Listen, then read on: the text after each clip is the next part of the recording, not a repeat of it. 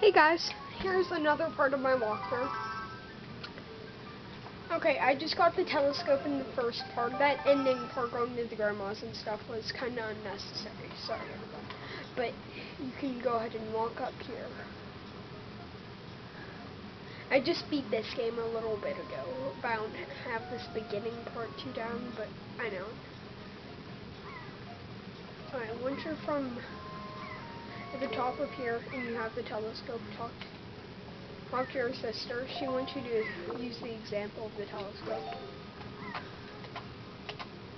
Okay, so just like see what's up. As you can see, there's something. She's saying, hey, what's at that post box? And you want to zoom in on that.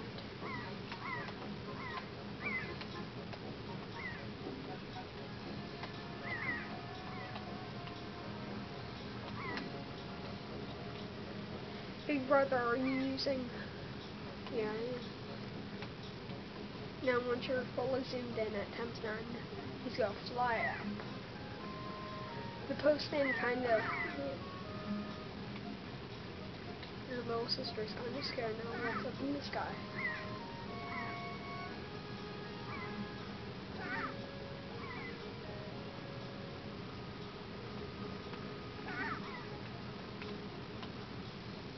You might as well just look up. And then you see this enemy up here holding Petra. This is the 4th boss in this game, the Hemlock King. It's in the Forsaken Fortress, which is the mini dungeon we'll be going to somewhat soon, and then the 4th dungeon.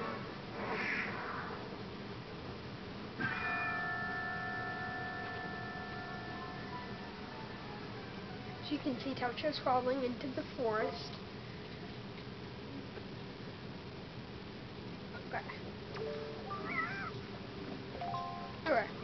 Now to get up to the forest, you need the sword. So, I'd recommend, as you can see up in those trees up there,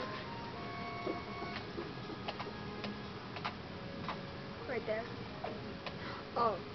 you need the sword to break them down. So I'm gonna go grab a sword.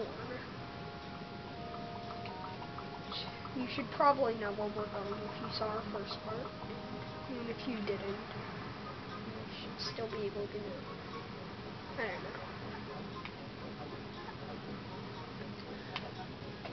So simply walk in this building, you'll be seeing an old guy with a abnormally large head waving his cane around. You can ignore him right now and continue into the building.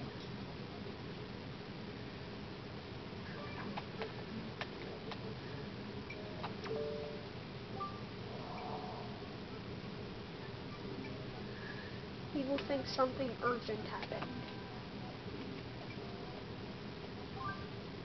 Yes, sir. You're going to need a sword. So after this training session, you will gain the sword.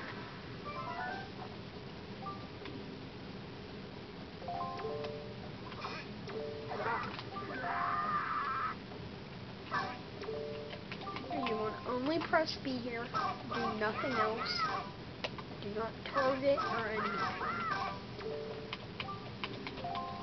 Now target and press B. So move forward too. Do not do anything with the analog stick yet.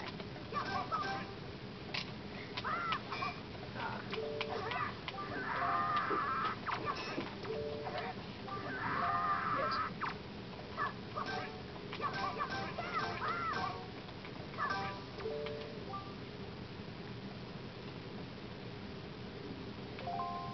Okay, now you're going to target him, press forward on the analog stick, and do B. Like that. As you can tell, he gets mad at you in a very annoying sort of way. Okay, spin attack. Hold B briefly to build up your strength and release it. Okay, this is similar to Ocarina of Time. Just do that.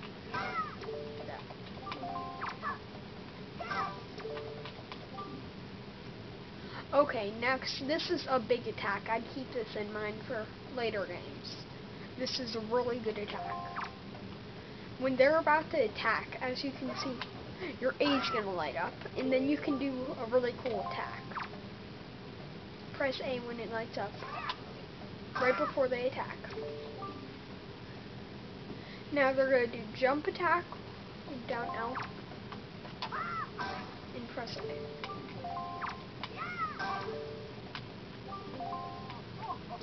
Okay. He's kind of laughing there. I don't know why.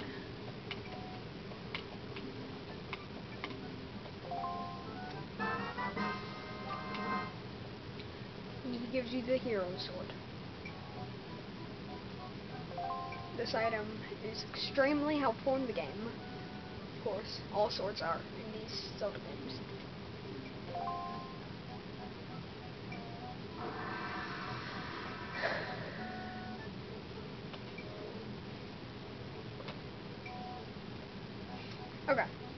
Okay, I'm going to go ahead and go. Join me for my next walkthrough part, and see you later.